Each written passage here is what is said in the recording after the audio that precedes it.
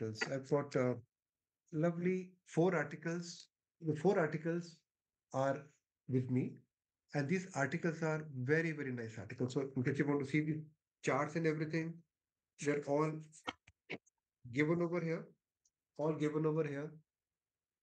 Every every article I've reviewed thoroughly, and it left me quite confused. But whatever I could, whatever I'm doing, I'm telling you this. But all these four articles, the Cochrane reviews are there of 2020. Cochrane reviews and all landmark articles in the world which are there will be sent to you.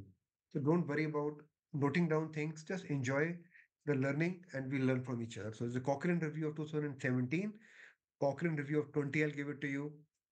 There are is a Cochrane review of 20. Here you can see here. So Cochrane review of 20, Cochrane review of 17, but I'll be giving you Cochrane review of 20 now. And then there are some guidelines from ASRM. A lot of articles are there, beautiful articles are there. You love reading them, and they will clear all your doubts. So I've come to the topic.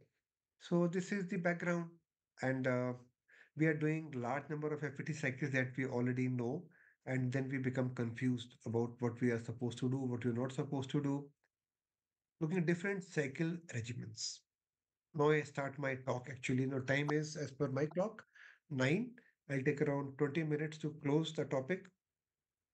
So we have a natural cycle FET. This is a true this is a true natural cycle where we don't trigger. We go by LH monitoring, or you can do an ultrasound and look at the follicle rupture. Here we can give luteal phase support, or we may not give. It's our choice. But here trigger, then we have the modified natural cycle FET. Is modified natural cycle where we give trigger with HCG, not with an agonist. Remember that. Here again, LPS, or not your choice. Simulated FET cycles. Here we give tamoxifen or clomiphene or letrozole. We can add HMG also. I do it frequently when I get stuck.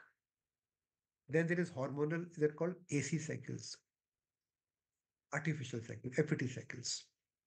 Then we have got down-regulated cycles. So, you know, I many times you people when you talk to me, some states here they carry out down regulation in every patient.